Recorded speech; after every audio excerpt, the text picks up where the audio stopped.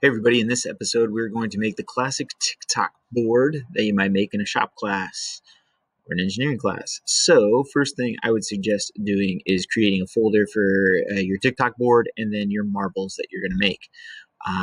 This is going to be our first group activity, so after you make it, you can play it with friends. Here we go. Now we're going to make the board. So hit create, hit document, and I'm just going to call this Tic Tac. You can call it Tic Tac board. Actually, I also need to add my initials on the end of that. So here we go. I'm going to start with the top view. I'm going to do a sketch. I'm going to rotate it so it's top down. Now, one of the very, very helpful things to do is do a center point rectangle. So I'm going to make it this big. I'm going to change my constraints. I'm going to hit this down arrow where all my constraints are, and I'm going to hit equals because we want the top and the side equal. We want to make a square, not a rectangle. Next thing we're going to do is grab a dimension, and we want that square to be 4.5 inches. And let's finish that. And let's extrude that by clicking on it and making it 1 inch. All right. Now we are going to cut some lines in it as if we were going to use the table saw. So go ahead and look down on it, hit sketch, click on the very top of your 4.5 inch board, and switch back to the corner rectangle by hitting the down on the rectangle and go to corner rectangle. Start at, oops, I need to select that again. Start at the top. Mine highlights in yellow. I'm going to go down and connect the bottom where it highlights in yellow. Right now, we didn't worry about dimensions there, but now we're going to add some dimensions. So I'm going to add a width to this, and I want it to be 1/8 of an inch because that's the size of a table saw blade that we have. Next thing I want to do is I want the height to be the same as the board here, so that should be 4.5 inches. Just double checking there.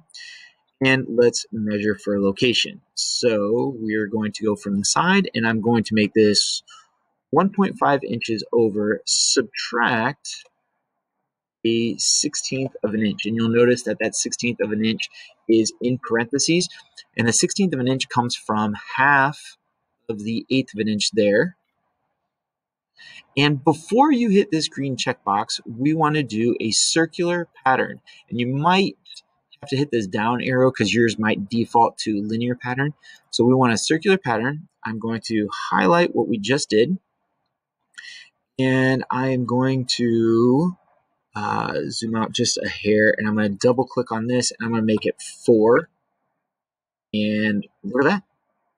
It rotates around. When I hit this green checkbox, it looks pretty darn good.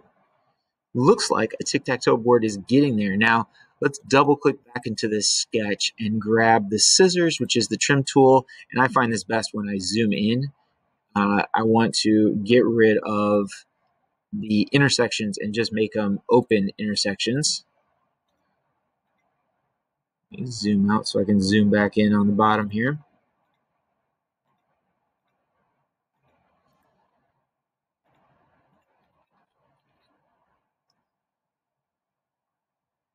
And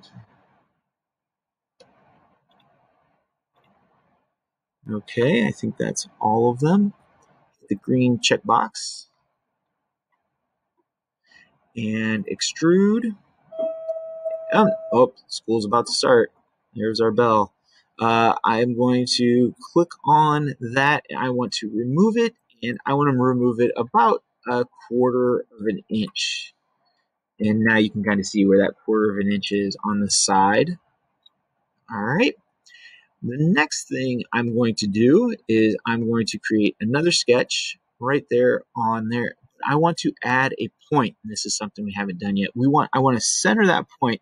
You can like hover over and then down a little bit. And if you move slow, you might be able to find that center. Or if you go here and here, you can find that center point. So there we go. There's the center point. Let's do a linear pattern with that center point. And I want to go double click on this. I want to space it 1.5 inches. I want to click this arrow. Right now it's going up. I want to reverse it, make it go down.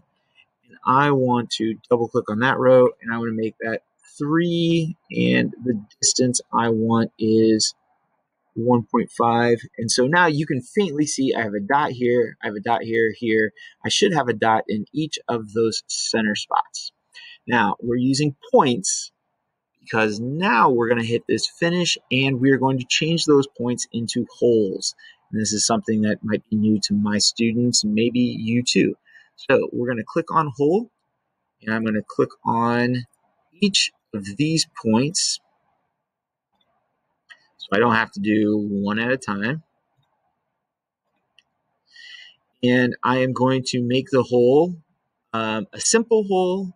I'm going to make it you can see I'm going to make it a blind hole.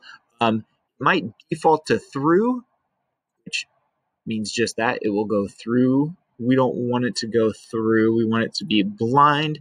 A simple one, of course. We don't want to do a countersink or counter bore. We'll talk about those maybe later. I do want to make it a 1/2 inch, so I would use a 1/2 inch bit.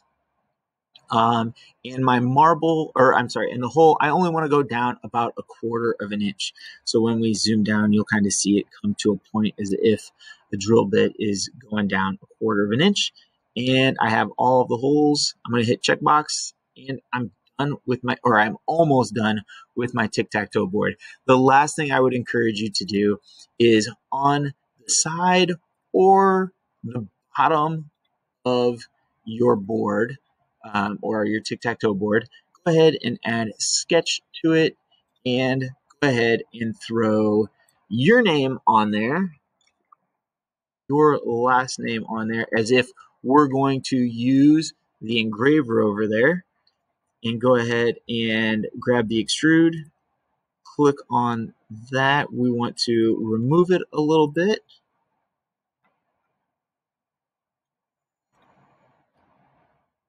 And I'm going to do each letter.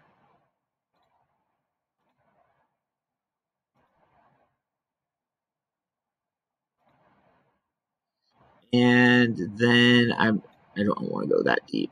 I'm just going to go go 1/10 of an inch and hit. And then you can spin it around, and you can put your teammate's name on the other side. So I'm going to grab the font. I'm going to put my teammate's name on there. Myself and Mr. Tockle, we're going to work on it together. And I'm going to then check that, extrude that, and again, make that 0.1 of an inch. And you are all done. Thanks for watching. And if you need any help, let me know.